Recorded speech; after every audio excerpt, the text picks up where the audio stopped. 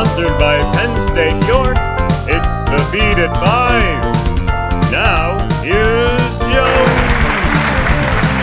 Hey guys, welcome back to Feed at 5 with your hashtag of the day, tweets you may have missed, and the show you can binge watch because we have 157 episodes before this.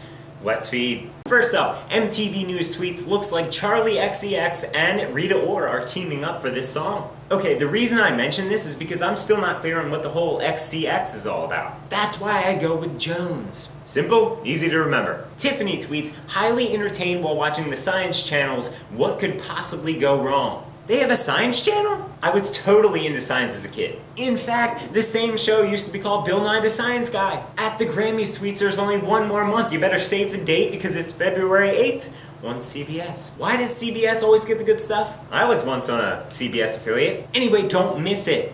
Your hashtag of the day brought to you by Penn State York is People's Choice Awards. Have a look.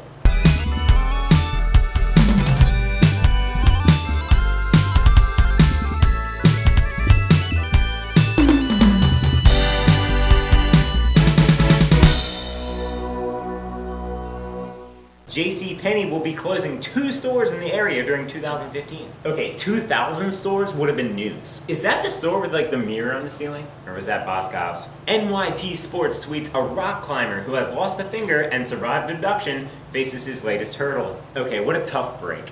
It'd be like a musician losing a lung. What are the chances? Seriously, kudos. Wall Street Journal tweets, does daylight savings time make you sleepy? It also may cause fatal car crashes. Getting up an hour earlier never made so much sense. I suppose when the Wall Street Journal has a slow news day, they talk about daylight savings time. It's been around forever. And lastly, Entertainment Weekly tweets, get your first look at Star Wars #1, 2015's biggest comic. Well, when you have to start over, might as well call it #1. So it's geeky enough to like Star Wars, but if you really like comics too, then you might as well just go audition for the Big Bang Theory. Alright guys, that's our show. Thanks for stopping on by until tomorrow. I'm Jones. Stay loud.